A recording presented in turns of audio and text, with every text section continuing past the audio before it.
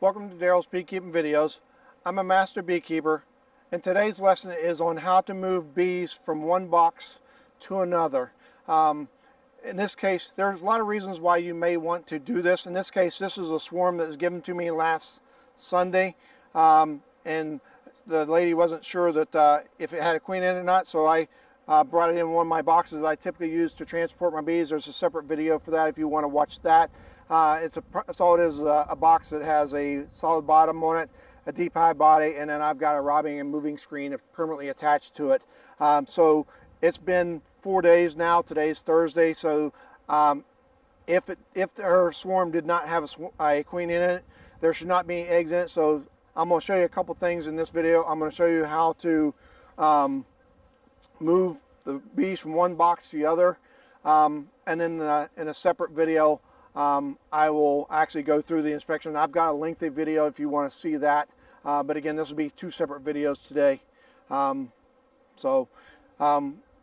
We'll get started. So one of the things you'll see me kind of goofy, I have a sweatband on, and the reason for that is I like to keep sweat out of my eyes, and then because I'm an old guy, I like to use reading glasses to help spot the eggs, so I'll put those on, and then I use a LED flashlight to help spot the eggs whenever I look inside the cells.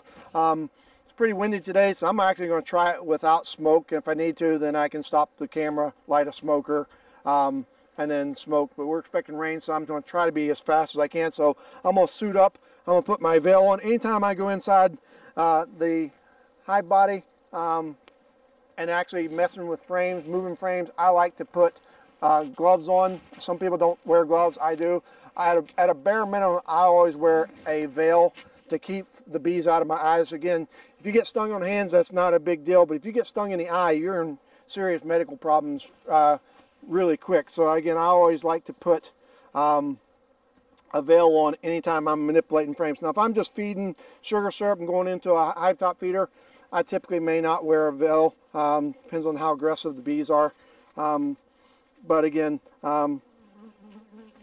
since I'm actually going to be moving frames around, and they're probably not going to appreciate me moving them into a new home, so I'm going to put gloves on, and I'm going to make sure I have my veil on. So this hive to my left is the box that they're in presently. I've pre-positioned my new box next to it. So in my apiary, I always run 8 frames, and I always have a slope landing board, and then I've got a solid bottom board, and then I've got a slatted rack, and then I run deeps for my brood chambers, and then I run mediums if I decide I'm going to extract honey that year. Most years I don't do honey. Ironically, I'm a beekeeper that doesn't do honey.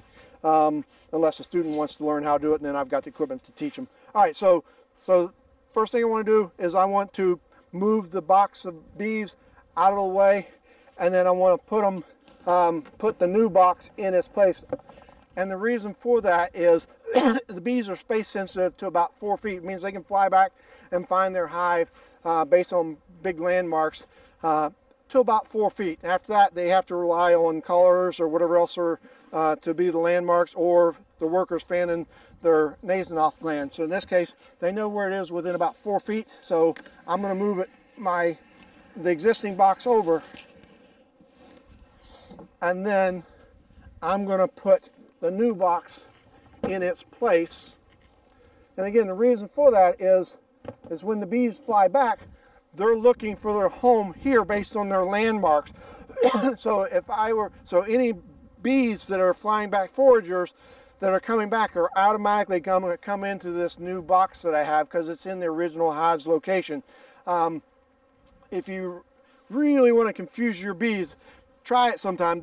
I recommend you don't, but if you did, if you moved your hive 10 feet away, you're going to see the bees, and if you didn't put anything in where their hive was, you'll see them flying in the air like, hey, my home was here, now where is it? So that's why I say they're space sensitive to about 4 feet. If you shifted it off just a little bit, maybe 2 or 3 feet, they can tell where that is and then move over to their hive, into their box. But if you moved it more than 4 feet, they'll become lost, and again, they'll just simply fly in the air where it used to be.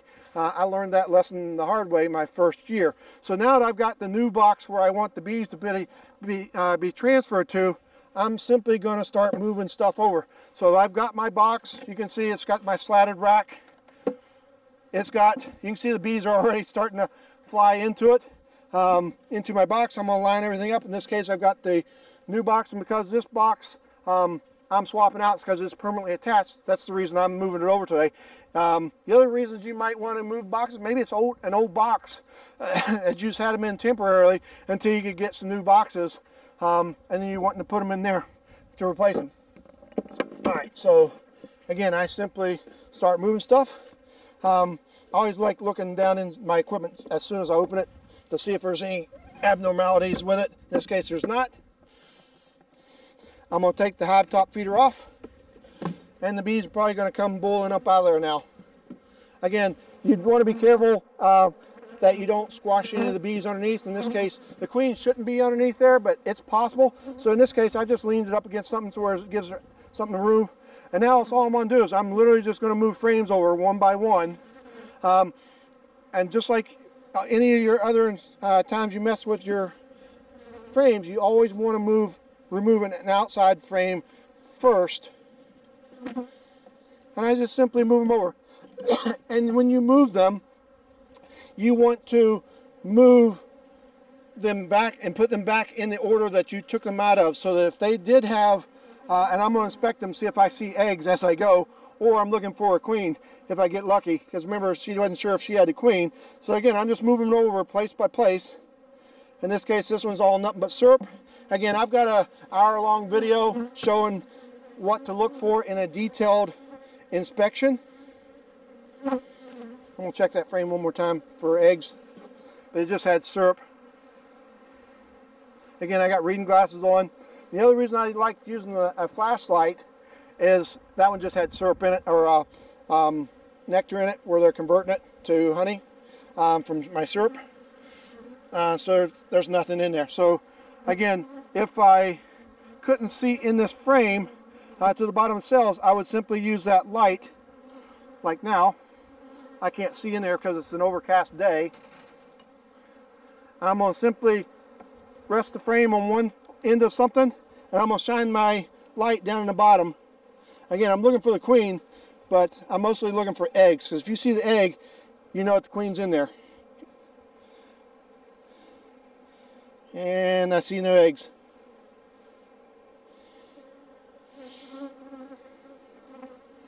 Flip it around.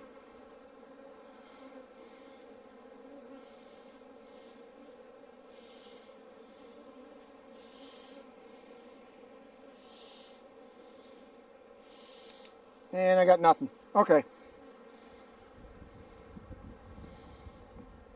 Alright, so again, you want to put it in the order that it came in, orientation. Again, if I weren't actually looking for the queen, I would just simply move them over frame by frame without doing an inspection. In this case, I actually need to check for the queen. Again, the hour-long video shows you exactly what to look for. A normal inspection should take you about, there she is. Now I've got the queen in here, I've seen her. She's actually crawling around. Now I'll try to move her a little closer where you can see her. You probably can't. Anytime you see the queen, the only reason I'm moving her closer to you, she's right here. If you can see her, she's crawling down. I would normally not do this and put her over to where you can see her. Anytime you spot the queen, you immediately want to keep her over the over top of the hive body, so that if she falls, she's going to land in the box. So in this case, I've got a good queen. She's unmarked. So now I know that she's safely in the box. I can actually go a little faster, but I'm not worried about it. Now that I've seen her, I'm not too worried about it. I'm just curious now if there's eggs. And in this case, I can already see an egg. I'm going to shine a light in it just confirm it, but I saw an egg.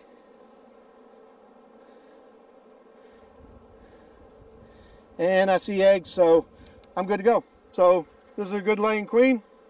So I can put everything back in and speed up the process now. So again, this is just a swarm that a friend gave to me, and she wasn't sure if the queen, she had dropped the queen or not. So she had a bunch of bees on the ground. Again, they're drawing out the comb nicely. This was just a frame of foundation a few days ago. On Sunday when I put it in here, and they've almost got it drawn out now. So I gave them 2 gallons of syrup. So again, you see it, I'm simply moving them over now a little faster. And they're starting to draw it out here. Now, if you have certain mistakes like this where they're drawing comb out wrong, you simply break the comb off. Whoops, don't knock it in the hive. And then make them redo it. In this case, they were drawing like burr comb or brace comb, so I didn't want that to happen, so I'm making them redo it. All right, so I've got bees in here. And now I'm going to simply, because I know the queen's in there, I'm going to simply take these, I'm going to clear out the pine needles, and then dump them in there, the rest of the bees in there. So in this case, knock the bees in there. Again, this is a box I use for emergencies for swarms and whatnot. Now I'm going to put my hive top feeder on here. Excuse me, girls. Up, down, up, down, up, down, so any bees that are there hopefully get the hint and move off. Up, down, up, down. And then I square everything up. And then because I see that there's a bee that's on the outside, I know that this feeder is now empty. I'm going to simply come back with some sugar syrup and fill this. Next thing I'm going to do is I'm going to put the hive top on. And then lastly, what I do, because anytime I find a queen or eggs, I simply take a full red brick and put it on top. And that signals from afar, I can tell that I've seen either queen or eggs inside this hive. If I saw queen cells, then I would use a half red brick. So if I came out here and I set up this situation where I had a full red brick and a half brick, I've seen an egg or a queen, and I've also seen a queen cell. That lets me know, and I need to keep close attention on this hive. Again, that was a lesson within a lesson. All this video was meant to show you how to literally transfer stuff from one box to the other should you need to. And then in this case, it's a follow-up video to my moving a swarm from Sunday. And I have a queen and egg. So thank you, Shauna, for giving me the bees. Have a great day, and thanks for watching.